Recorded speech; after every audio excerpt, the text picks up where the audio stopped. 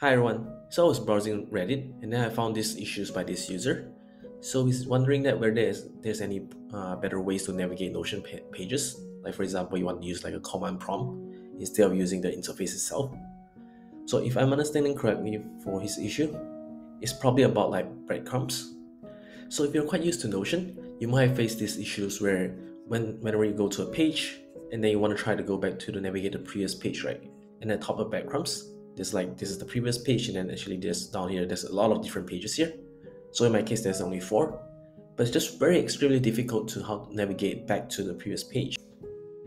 So one of the recommended practice based on what I have done for all my clients in the past is that, so you can see there's an example here or a page. So you can see that this is the usual company page, onboarding, stuff like that.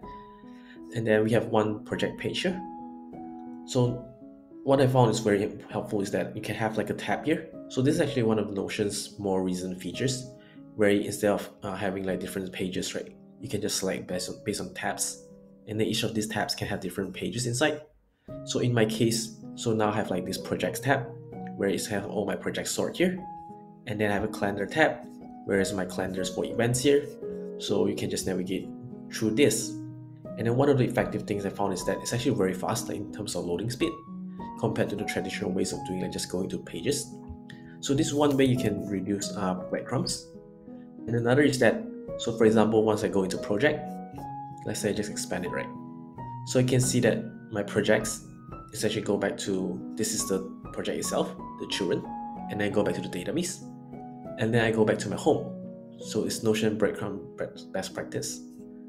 And then similarly for calendar, so go to event 1, and then event 1, calendar, back to home. So there's only 3 steps, and then you can see all the breadcrumbs tabs that you can go back into, back and forth. So the reason why this is that, so I noticed instead of having database inside a page, so what I used to do is like, I'll just do something like this. So database, and then here where I will store all my databases. So what happened in this case is that we include additional tabs to go through.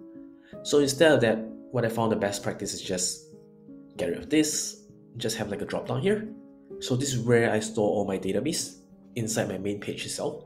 So you can see like project and calendar.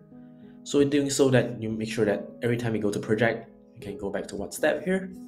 And then yeah, it just helps navigation so much easier. And then it's also make it less confusing for new users, especially when I design it for my companies or my customers, where some of the users, they are not used to Notion. So when you have like so many different breadcrumbs appear on top right, it makes it very confusing. So yeah, this is the recommended approach that I have experienced so far. Thank you for watching.